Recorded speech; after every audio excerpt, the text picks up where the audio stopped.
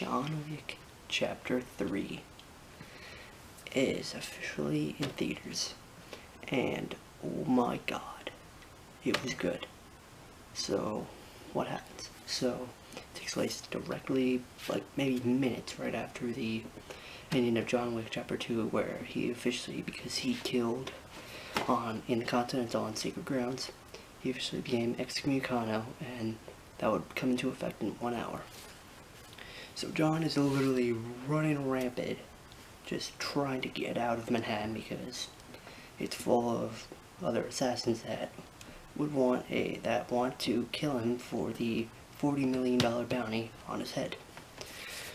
So he goes to a lady named the Director, who basically gives him safe passage, or actually no, he goes to the New York Public Library and he's able to get a catch to his catch that has a medallion and a few of the coins that are used to go check into the Continental hotels, and a ticket. So he goes to a lady named the Director before dropping his dog off with Charin at the Continental, since he just doesn't want his dog involved.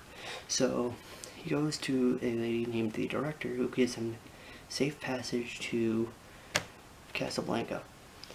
And while John's on his way over there, the people of a lady from the High Table goes to the Continental in New York, talks to Winston, and says that because he let John Wick get an hour before he was dubbed excommunicado, that in 7 days he will have to give up being the manager of the New York Continental hotel. So then the lady goes to the Bowery King, which is played by Lawrence Fishburne, which I love, which that's just yes.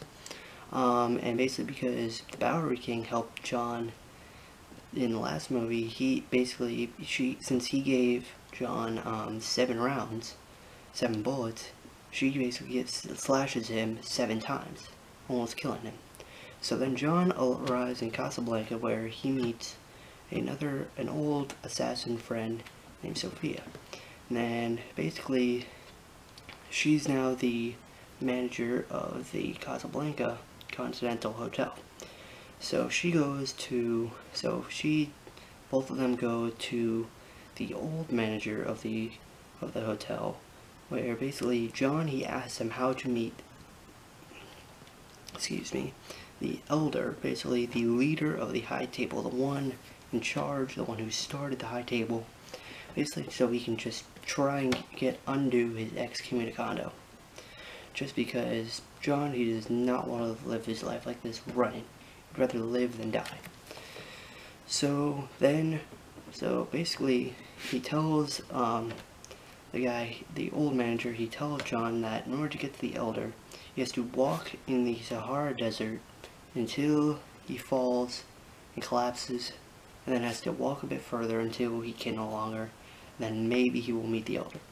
So in exchange for that information, the old manager, he wants one of Sophia's 2 German Shepherds, and Sophia obviously refuses.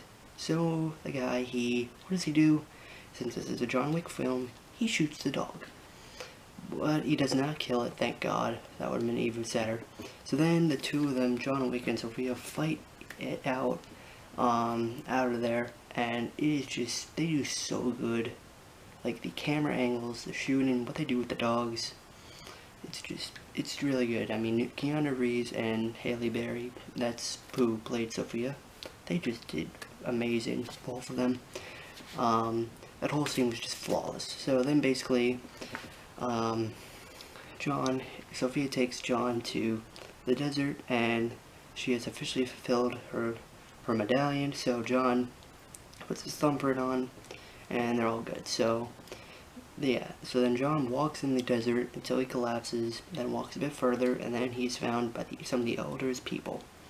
So he goes to the elder, he gathers his senses, and the elder basically says he will let John in back in, he will undo his excommunicado and let him live if he fulfills the task. So basically the task is to kill Winston, which is basically who the who is the New York City Continental Hotel manager, who is a really good friend of John Wick's. And in order to prove his loyalty, John Wick, he literally severs his ring finger, literally just takes a knife and cuts it off and gives his wedding ring, to the elder, signifying his official return, and now determined he is. So John Wick, he goes back to New York. While on the way to the Continental, he is attacked by a assassin that was assigned by the high table lady. His name is Zero, to basically kill John Wick. But John Wick makes it to the Continental, and since the rule is you can't kill in the Continental, he's saved. So he goes up to see Winston, and Winston basically then they talk, and Winston basically just says, "John, would you rather die?"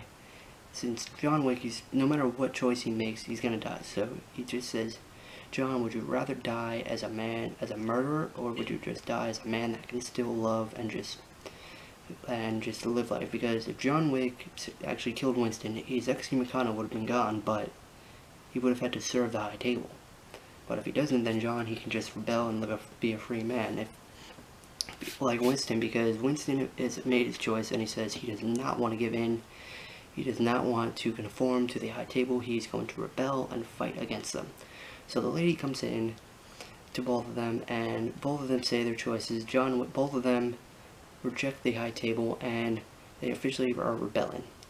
And in response, the lady, she basically makes the New York City Continental officially, like, it's gone. Like, she pretty much just shuts it down.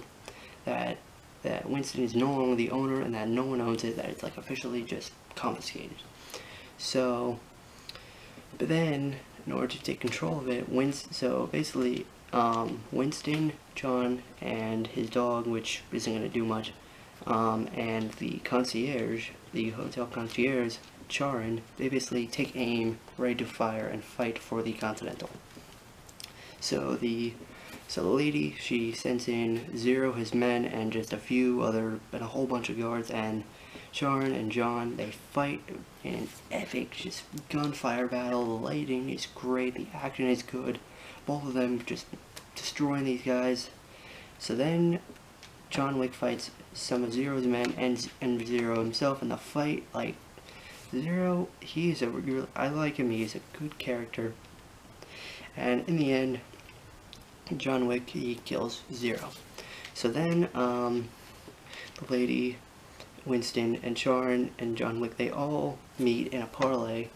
And basically, this was all just an act to show their strength.